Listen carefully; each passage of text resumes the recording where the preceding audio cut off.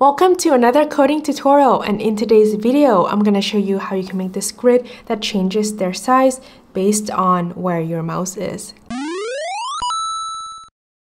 I made a series on introduction to creative coding, and in this tutorial, we're going to focus on nested loop and 2D arrays. But we're also going to touch on how we can use the mouse X and mouse Y built-in variables to manipulate the size of the squares. So first, I'm going to declare three variables: columns, rows, and the size, and I'm going to set the size to be 20. Then inside the setup function, I am going to calculate the number of calls and the number of rows, and we can do that by divided width by the size, and for rows it would be height by the size. And now we're going to use a nested loop to draw the grid. And we can do that by first writing the first for loop and then the second for loop.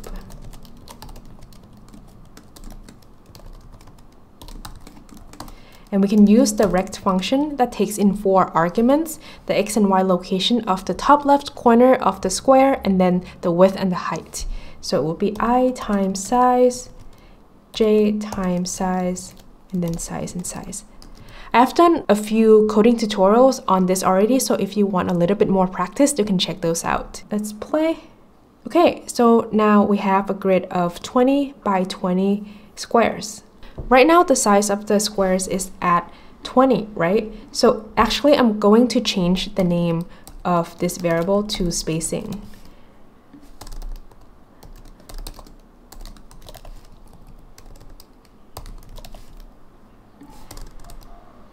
And the reason is because I am going to create a new array, 2D array actually, called size, right? And the size is going to be depending on the location of our mouse, right? So first we want to create a 2D array that holds all the values of the size of each of the square in this grid.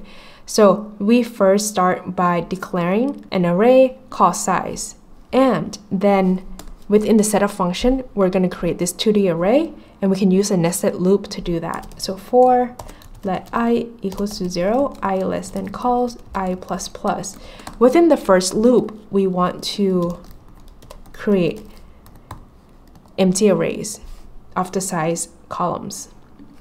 And then the other nested loop,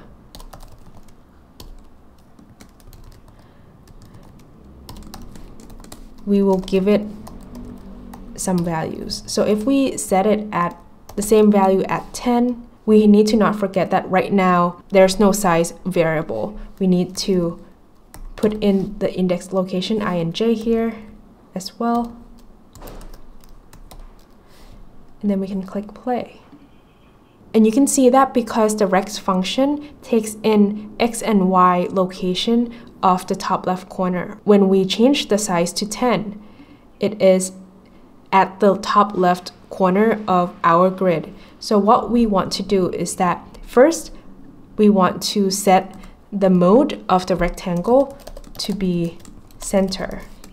And what this does is that, let's click play. You can see that the x and y location that we put as the first 2 arguments are now at the center of the square, similar to an ellipse function. There are 2 more things that we need to change. Actually, just one thing, but we have to change in 2 locations, which is we want to move the square half the spacing to the right and half the spacing down. And we can do that by put spacing divided by 2 plus.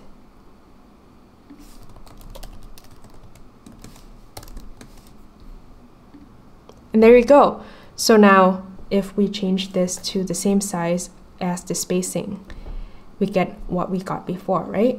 So now we can see that the square is at the center of each of the grid. But that's not what we want either. What we want is that we want the size to change according to the mouse location. If you look at the original graphics, you can see that the location of the mouse, the closer it is to that grid, the smaller the size. So inside this expression here, what we're going to do is that we're going to use a function called dist And this is a function that takes in 4 arguments. The first 2 are the location of the first point, and then the last 2 are the location of the second point. So what we're going to put as arguments will be the mouse location, so mouse X and mouse Y, right? So it's going to be the location of where our mouse is. And then the third and the fourth location will be the location of the center of each of the squares. So that would be I times spacing and J times spacing. And actually, we also want this spacing plus 2 divided by 2, right?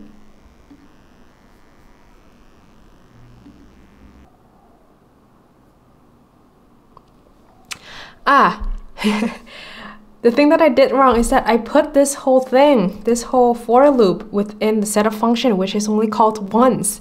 Silly me. Okay, so what I need is that I need this whole 2D array to be inside the draw function. Okay, that's why it doesn't move, because it's only called once. So once we have this, whoa, isn't that cool?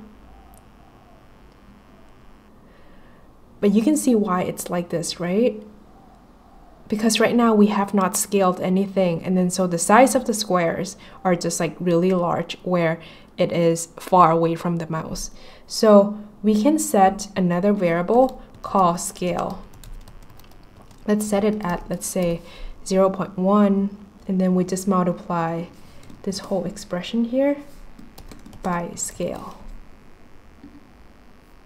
Okay, so now this is more similar to what we had.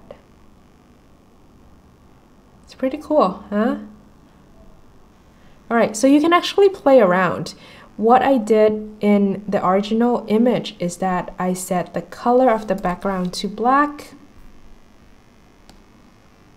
and then I set the square to have no stroke and the fill color to be at 220.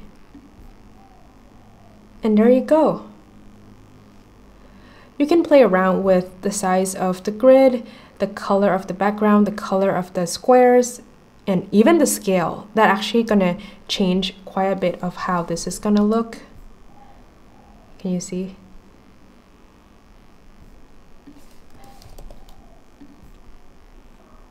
You can change the shapes as well. So there's a lot that you can do, but this is pretty neat because it allows you to create some type of graphics that is able to interact with the user.